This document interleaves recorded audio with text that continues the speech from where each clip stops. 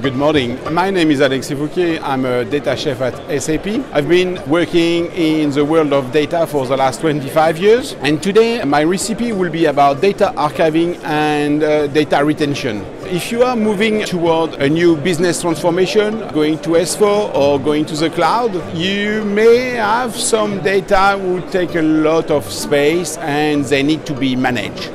You have a weight issue. What you need to start with is to lose weight. You need to stop the bad habits and you need to only keep the data with value at the moment. You need also to start managing your data once you manage to teach your old habits. This implies having a constant review of your quality of the data and the management of the data, i.e. pushing some out and really focusing on the data that makes value.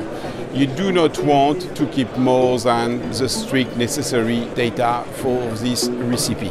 A good tip for this recipe is very much about looking at what is used today and trying to find out what's the effect of this data on the business, and this will help you very much trying to understand and focus yourself on the data that matters and not on the fat lying around.